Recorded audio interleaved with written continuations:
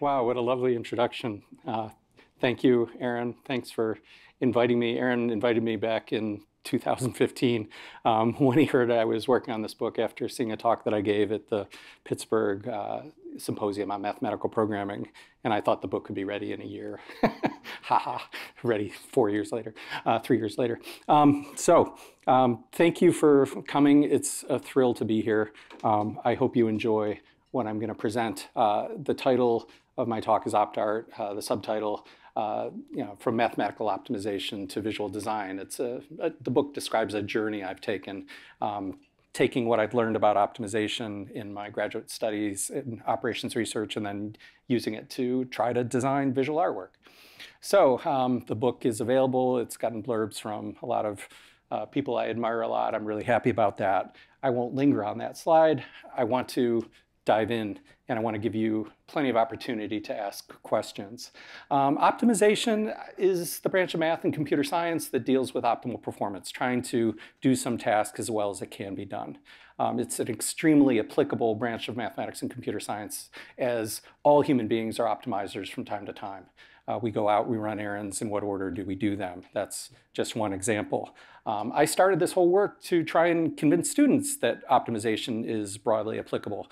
And I thought at the time, back in around 2000, what better way to convince people that optimization is broadly applicable than to show them that it could be used in an area where they might not suspect that it would have any use at all, visual arts. OptArt is a term that I coined myself, a rather arrogant thing to do, but I was excited about what I was doing and still am. I consider OptArt to be art constructed with math and computer science-based techniques. So some people, if I'm on a plane ride and coming here and saying, what is it I do, they might think combining mathematics and art is a very strange thing. I consider it to be quite natural. And I'm going to essentially give a proof of that, some statements about optimization from the view of a mathematician. Optimization is one of the best tools we have for managing the many constraints that we face in our lives. We all face constraints. It's what makes life hard, what makes life interesting. What about from the art side? Well, being human beings, all artists face constraints. If you are painting something to enter into a show, you have to satisfy the rules of entry. If you're working with a certain medium, you have to respect the physical constraints that are involved in working with that medium. It's different painting on canvas than it is painting on paper. What type of ink you use has an impact, et cetera, et cetera. But some artists really embrace constraints so far as to self-impose them. Origami is one great example. What can you do with a square piece of paper and just allow yourself to fold it, nothing else. Other examples include pointillism, the work of Seurat. What can you do just using tiny dots of paint? Here are a few of my favorite quotes about the benefit of using constraints in art. From a visual artist, Matisse, much of the beauty that arises in art comes from the struggle an artist wages with his or her or their limited medium. This is from an author, Joseph Heller, wrote Catch-22. He was interviewed by the Paris Review some time ago, tried to paraphrase T.S. Eliot. I haven't found the original T.S. Eliot quote of this, but what Heller said is, when forced to work within a strict framework, the imagination is taxed to its utmost and will produce its richest ideas. I believe this to be true. And this one's incredibly inspiring, by the great composer Igor Stravinsky. The more constraints one imposes, the more one frees oneself of the chains that shackle the spirit. That gives me chills, even reading it now. I've seen it so many times. So what I'm going to do in this talk is alternate between talking about some quote-unquote classical applications of mathematical optimization and then transition into talking about how I've adapted those classical applications to do visual design work. So I'm going to run through something I do whenever I give this talk, and that's talk about what's called by some the linear assignment problem. So this is just a toy version of an actual problem that people care about, assigning workers to tasks. So the particular optimization task that we're faced with, the particular task is we've got here 5 professors. We're just going to call them P1 through P5. They need to teach classes. We'll just call them C1 through C5. So we want to pair up the professors with the classes. We want to create a matching.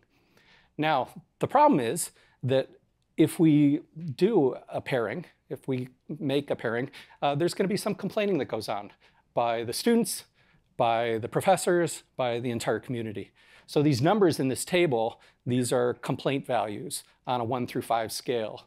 5 means a lot of complaining, 1 means a very low amount of complaining. Alternately, you could think of these numbers as how many headache tablets the chair of the department is going to have to take in the week following the release of the schedule. There's going to be so much complaining that they're going to have to deal with the headaches that they get over the next week. So, you know, what's our goal? You know, if you're the chair, you want to minimize complaining. You want to deal with as little as possible. How does one do that?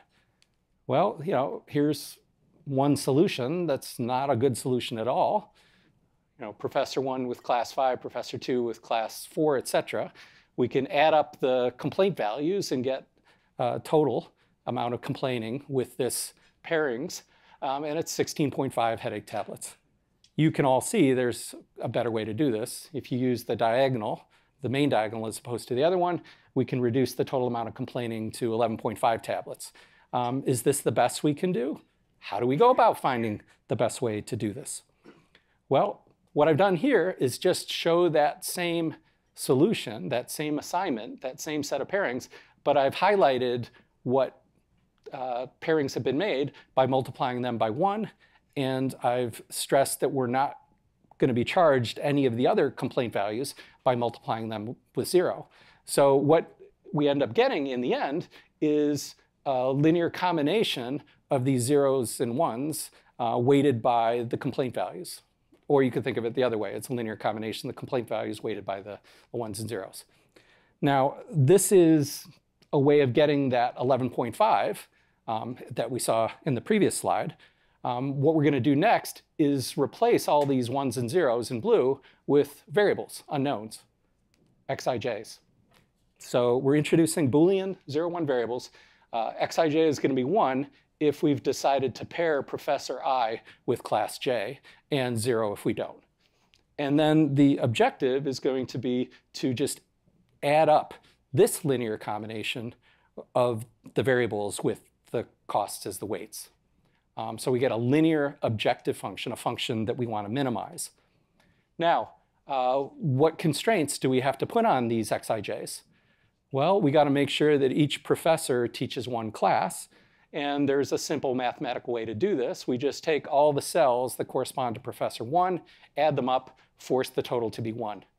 And we do the same thing for each and every one of the other professors. These quote-unquote professor constraints make sure that each professor gets 1 class.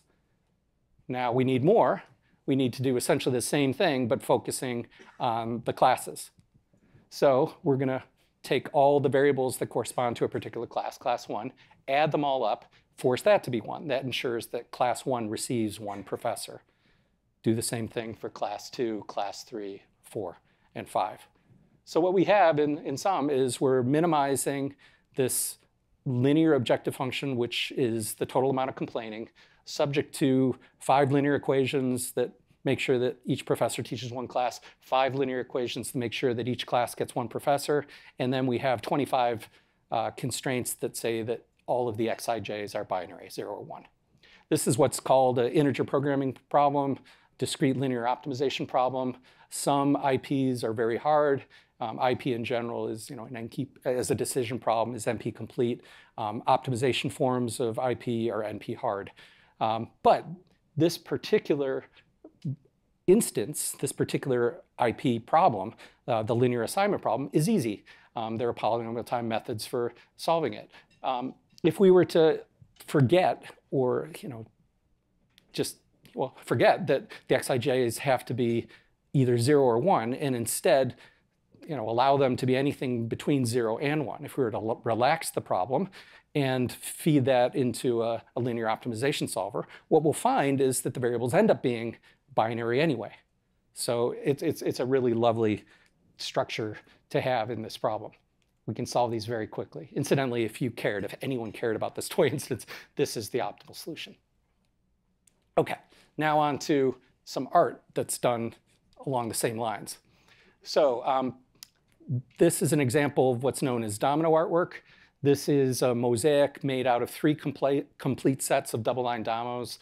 This is done in the style of Ken Knowlton, who's really the father figure of this type of work. He's the first person, to my knowledge, that made domino mosaics. When I was a student about to graduate from high school in 1981, Omni magazine put out an issue that had in its games column basically, that column was devoted to the artwork of Ken Knowlton, these domino mosaics. And I saw this as a high school student, and I said, wow, this is really cool. And I had no idea how he did it.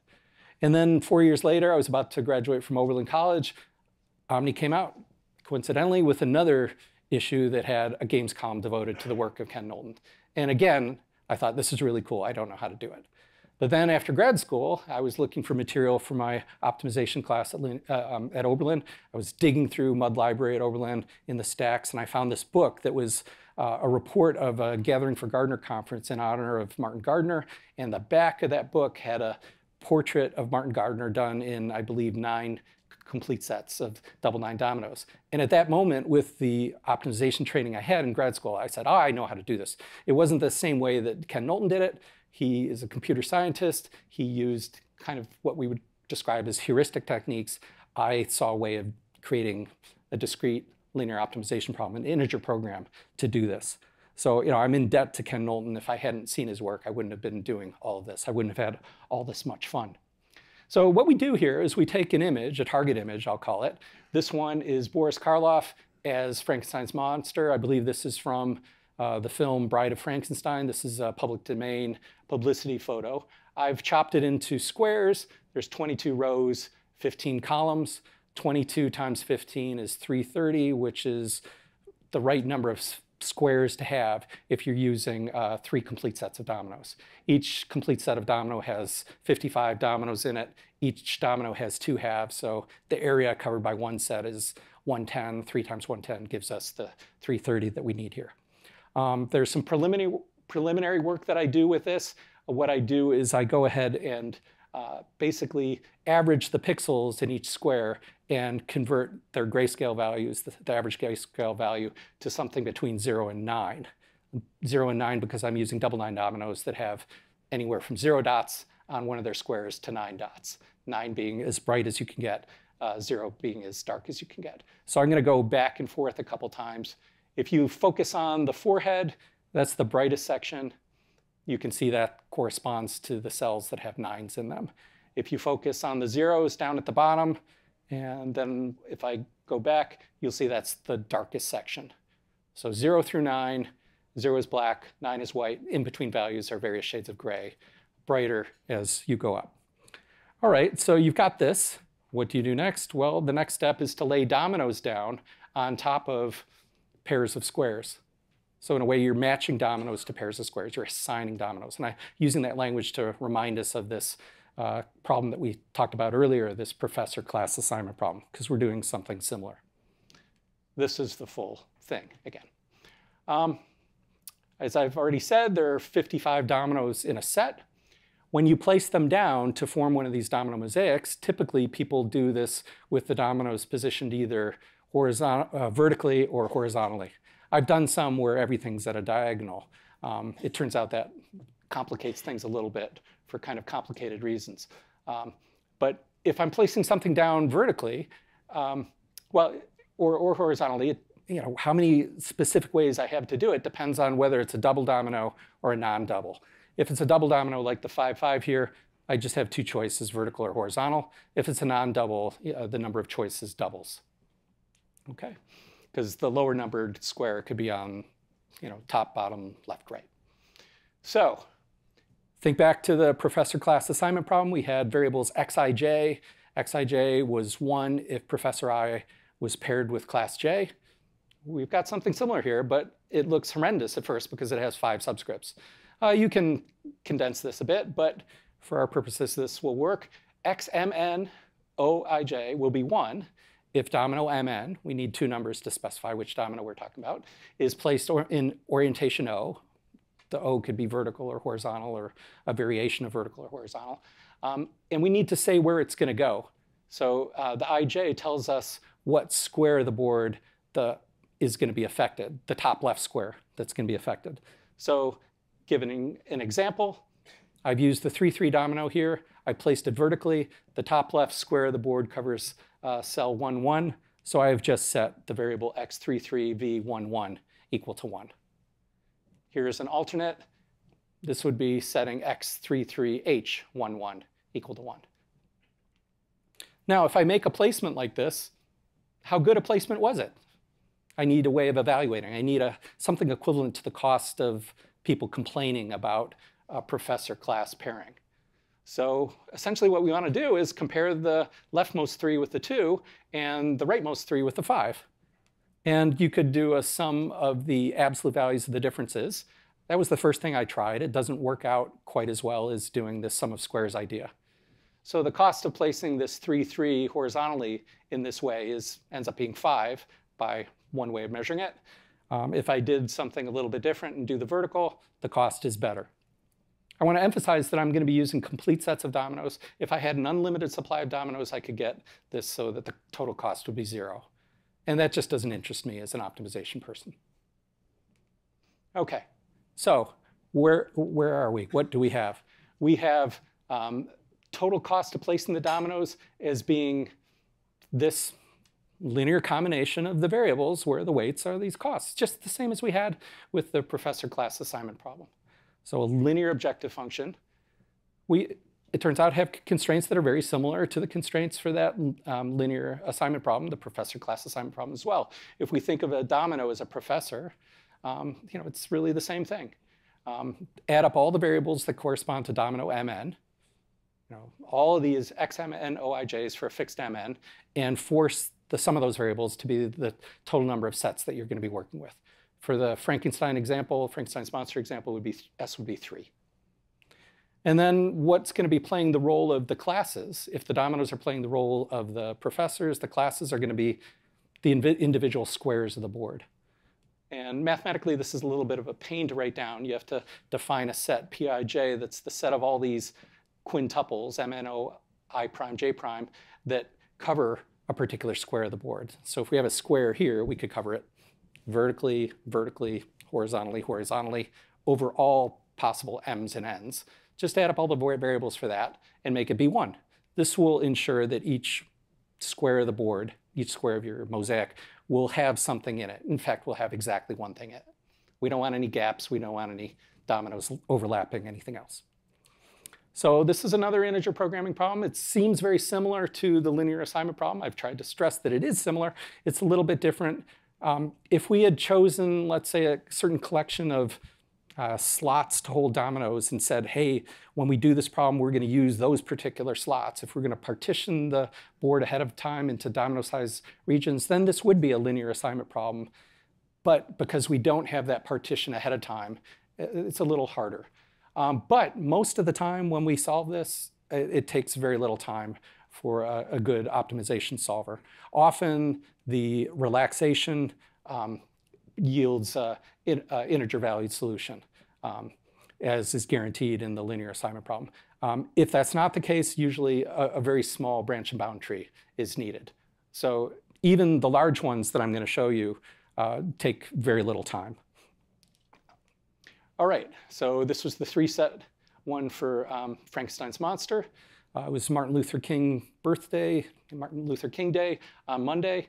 Let's see, 18 years ago. I did this with a group of students at Oberlin in what was called the open room there. It was a combined first and second grade class, 12 complete sets of dominoes. This domino mosaic was made by the kids. They placed them down, they glued them. If you get up close to it, it's a real mess. They're all kind of wonky, and but from a distance, it looks very much like what we have. That's my son up there with me. I put plans for this up online. I have a website, dominoartwork.com. Put the plans for this up for free, PDF format. If you ever want to work with a school, it's a really fun activity. You should read the advice that I give about the types of glue to use and the types of backing to use. I will just tell you that. But it's been done all over the country. This was in San Francisco, maybe a couple years after I did it in Oberlin. A few pictures of that. This is one that I did myself. This is the largest one I've ever done. This was done for the International Symposium of Mathematical Programming in Copenhagen, 2003. It's of the Danish graph theorist Julius Petersen. So if there are any fans of the Petersen graph, this is an image of the Petersen who discovered / invented it, however you see that. This was a challenge to get to Copenhagen. I did this in 48 small panels. I glued the dominoes to these basically linoleum with a thing you could peel off that had sticky stuff on the back. So I had to bring these 48 panels, and I decided, well, I don't want to put it underneath the plane and risk it being lost, so I brought them on carry-on luggage, and it was really, really heavy, so I probably looked like I was carrying some illegal substances through the airport the way I was sweating. I flew from Cleveland to Toronto to Copenhagen so I had to go through security checkpoints both in the US and Canada. In the US, basically they have this giant block of wood going through. They freaked out. They did a test, a swab. It set off some alarm, and I had to have my passport number written down and be interrogated. When I got to Canada, it passed through. The guy took a start. He said, "What's that?" I said, "Oh, it's a domino mosaic." And he goes, "Cool," and gives me a thumbs up. So, that was interesting. This is the largest one I've ever done. It's the largest one I will ever do. This is one that I didn't build. I designed the mosaic. This is 44 complete sets of dominoes. This was done by children at Franklin Elementary School in Massachusetts under the direction of Julian Flareon, a professor at Westfield State University in Massachusetts. And they worked on this for quite a while. This was right after Barack Obama was inaugurated, our 44th president. That's why we use 44 sets. And they incorporated this into their math, into their art, into their social studies at that school. And I think the kids had a great time. If you want to find more, I've been dying to use this phrase, you can Google the word Obominos. I always love using the word Obominos, but that's what Julian and his team decided to label this project, Obominos. So if you Google Obominos, you'll find a really lovely collection of web pages that describe this entire thing, if you wanted to do this yourself. So I knew that Julian was doing this. I didn't know that anyone else had done it, but I was contacted by a mother of a child who had to go into treatments at the Detroit Children's Hospital regularly, and she emailed me and said, Professor Bosch, I just wanted to let you know that we love seeing your domino mosaic at the Detroit Children's Museum every time my daughter goes in. And I was like, wow, that's great. I didn't know that there was one there. So I reached out to them, and I went there in 2016, and they gave me a tour, treated me great, and showed me the full thing.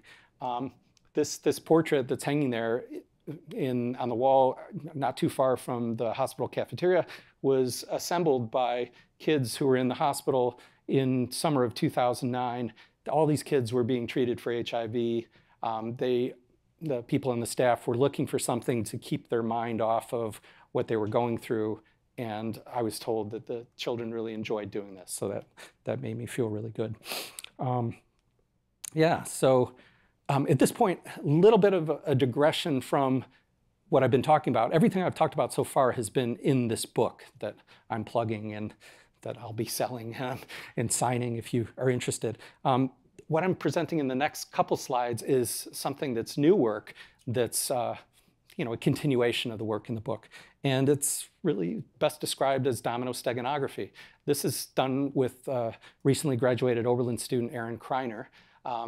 And this is an attempt to hide one image inside another image. So it's a form of visual cryptography. So what we see here are two rather low quality for me domino mosaics of Frankenstein's monster. These are both made out of 48 complete sets of dominoes. Now recall that all the dominoes are placed down either vertically or horizontally. Imagine here that someone glued down all the vertical ones, but they forgot to glue down the horizontal ones. And imagine that this thing tipped forward, so all the horizontal ones fell off. Okay. So the one on the left, all the verticals form an image of Dracula. The one on the right, when all the horizontals fall off, the vertical ones form the image of the mummy. So it's a way of hiding one inside the other. The optimization model that was required to do this, so it's essentially a two-stage process. Figure out how to best render your secondary image, Dracula or the mummy, using a very tight set of constraints. I have an unlimited supply of black dominoes, but I can only place them vertically. I have an unlimited supply of white dominoes. I can only place them horizontally. How closely can I replicate one of these two target images? You work on that problem, you get a solution to that, and then you have a partition of your board into domino-sized regions, and then a single solve a linear assignment problem will produce this on top of it. It doesn't look as good as if you solve the full thing at once, but it's a way of hiding one image inside the other. Okay, end of digression. Let me give you a second application of, classical application of optimization, my favorite application of optimization. I'm going to run through this quickly in the interest of time. Traveling salesperson problem. So you have all undoubtedly seen this, so I'll go quick. The goal is, given a collection of points, to find the best tour through those points. So a tour is just a loop. You start at one place, visit all the others, return to where you started. Want to minimize the total distance traveled, minimize the tour length. For mathematical programming, linear optimization type framework, the unknowns here are of this form. Xij is, I and j both stand for points. So Xij is going to be 1 if points I and j are adjacent in the tour, if they're visited consecutively by the salesperson. And incidentally, this is a symmetric version of the problem. The salesperson could go around this clockwise or counterclockwise. As far as total distance traveled, it doesn't matter at all. So here in this tour, points 2 and 3 are visited consecutively. So x13 is 1. Points 9 and 12 are not visited consecutively. So x9, 12 would be 0, and so on. And the objective function would be to minimize the total length. That's a linear combination of the variables with the distances, usually rounded to integers, as the weights. This is an example of a tour, and this diagram is shown to remind us of, or give us a good idea of what some of the constraints must be. There's kind of local constraints for the TSP. If you focus in on any one of the points, it has to be visited or touched or incident to 2 edges. These are known as degree constraints. There essentially has to be a way in and a way out. But that's not enough. This satisfies the degree constraints, but unless you can teleport, there's no way to go from one quote-unquote subtour to another. This has subtours. But there are linear constraints we can add to eliminate these subtours. So there's, this diagram shows that. We've got a big blob that consists of all the points in the subtour on the left. If we find all the line segments, the edges that go from that to the outside, we have to make sure that there's a way in and a way out of that blob. So we have to use at least 2 of those edges. So whenever a subtour pops up, we can start off with no subtour elimination constraints. Then we can see if there's any subtours. If we find them, we can put in a constraint to break those subtours. These are called subtour elimination constraints. And there's great software that uses these ideas. And David Applegate here is one of the driving forces behind that. A team, that David and Bixby and Fatal and Cook, made up. And their work is stunning, and I'm greatly in your debt, David, for that. So I'm going to present some examples of what I call TSP art. So, the example that I showed before,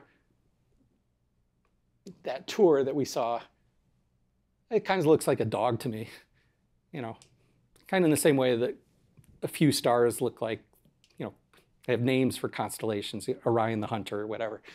So if we arrange the points differently, can we, produce other things that, maybe closely resemble other images?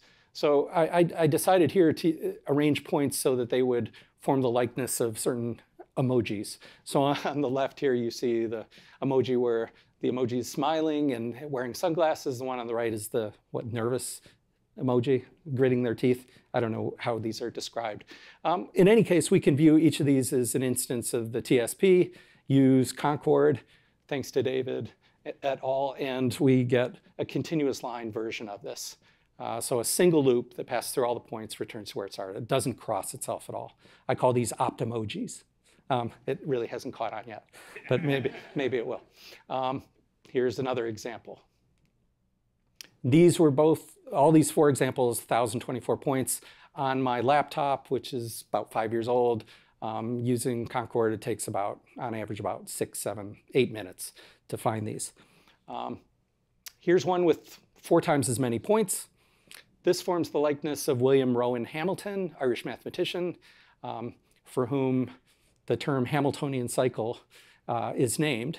So these TSP tours are Hamiltonian cycles on a complete graph. So this is a Hamiltonian cycle portrait of Hamilton. And you saw these in animated form as the talk started, before the talk started.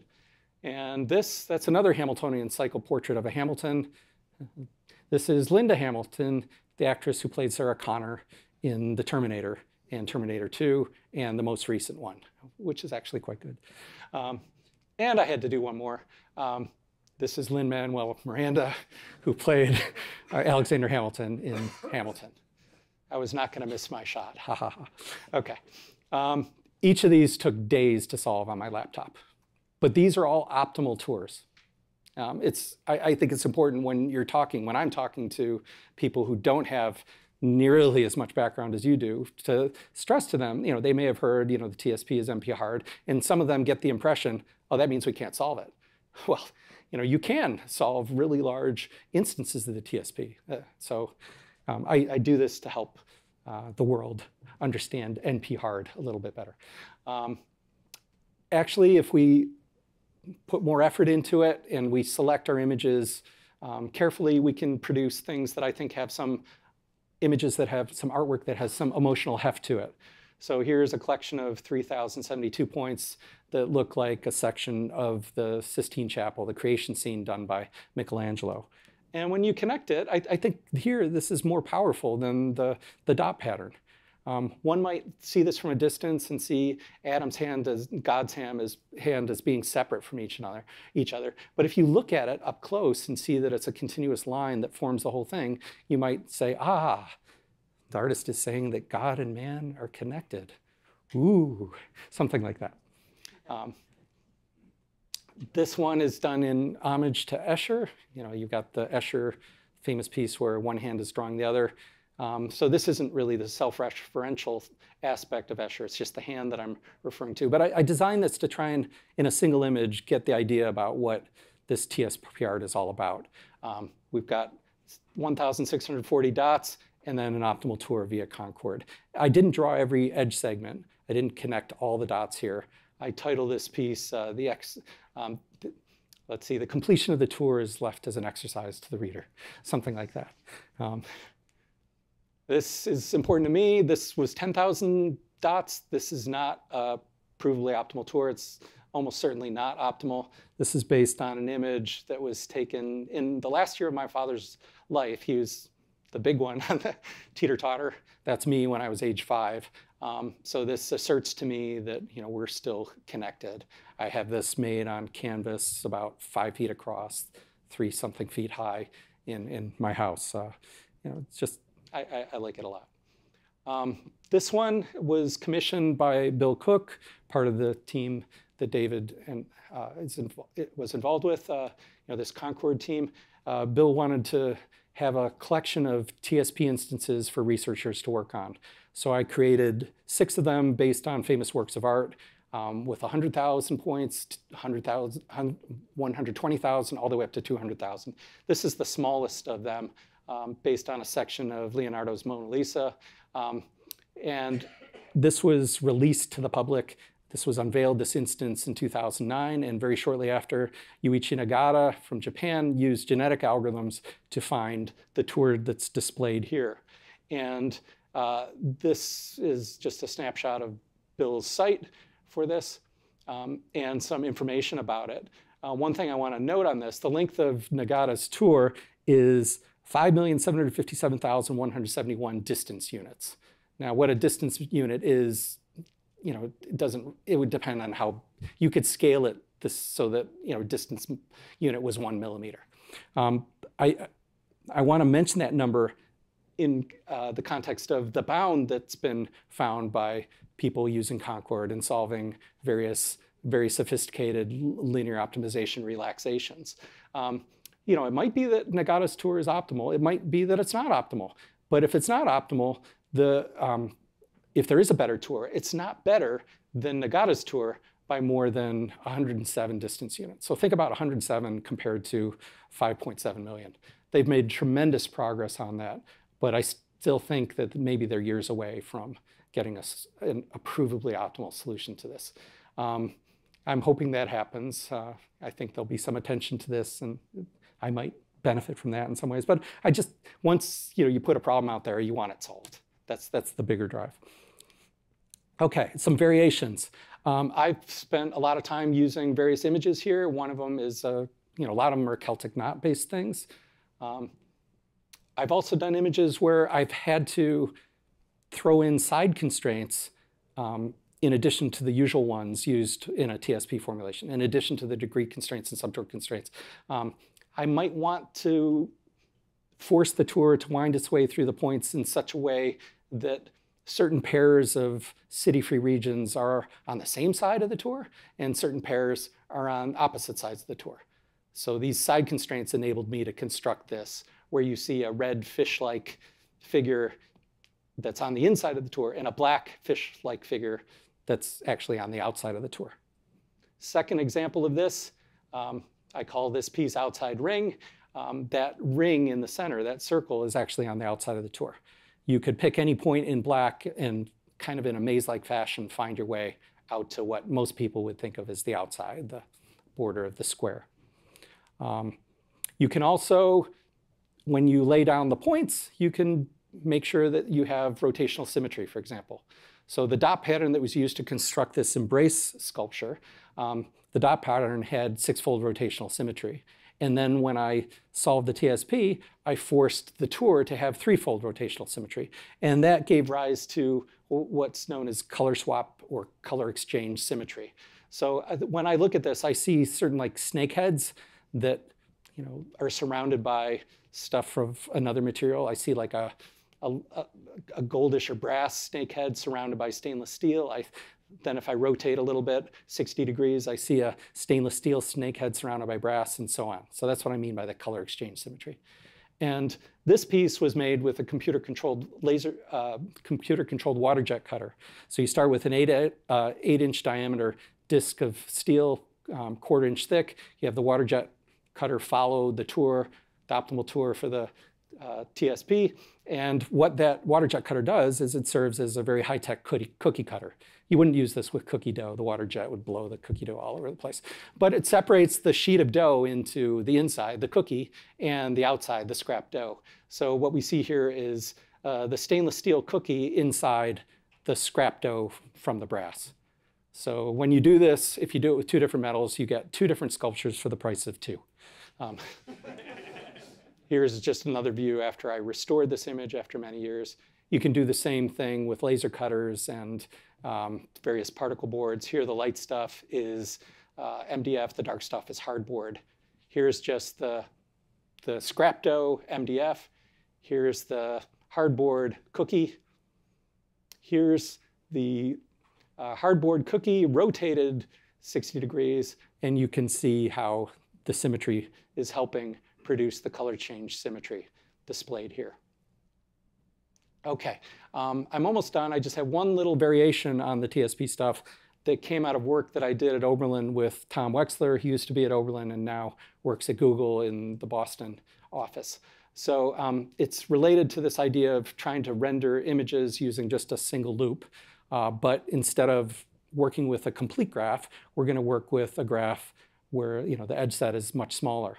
So the graph that we see here is what I call a king-knight chessboard graph. It's not your standard 8x8 chessboard. It's a bigger one. Each vertex is a square of the board.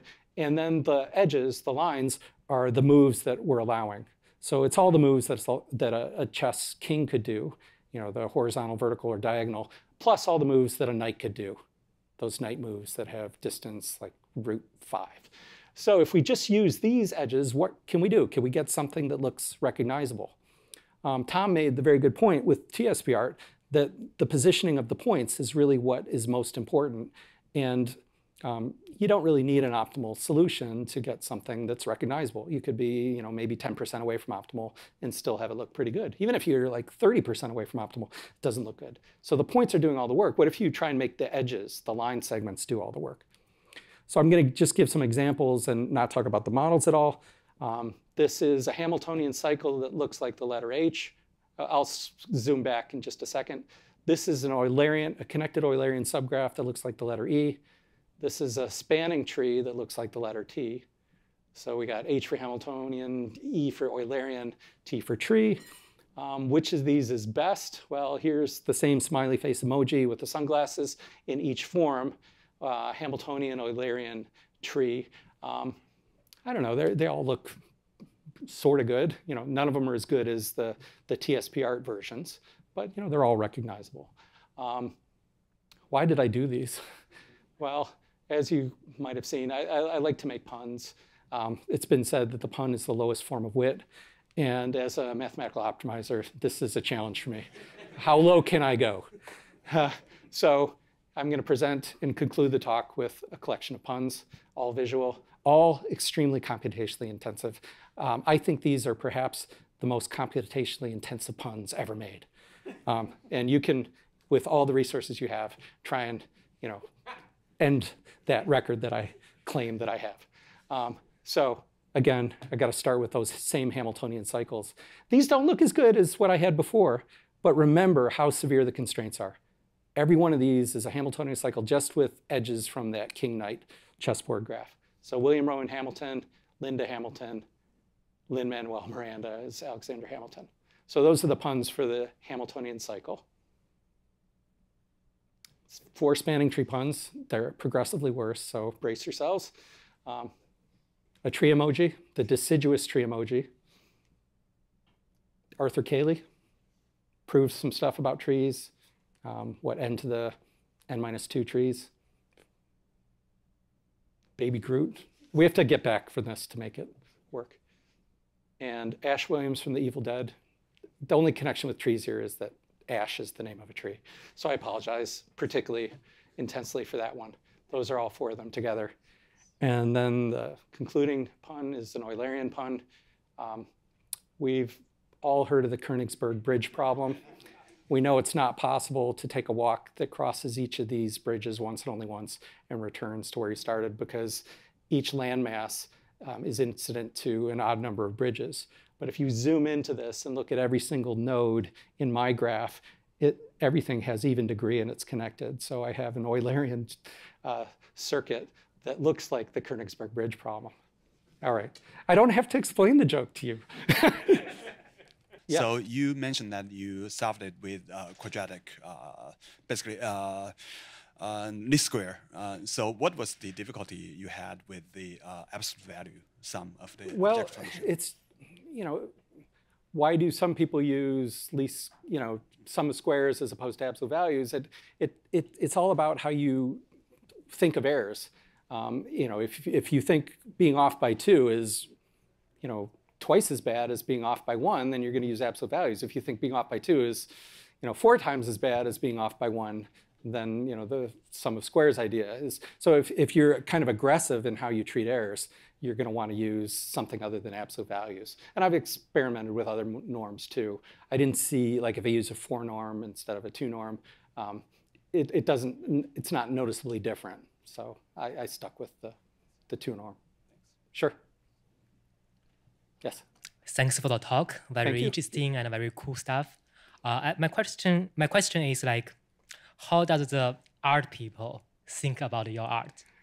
You know, well, I report that,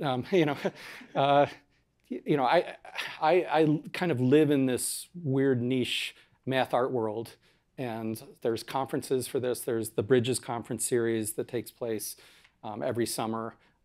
I've been involved with that. I am going to be involved this summer. It's going to be in Helsinki.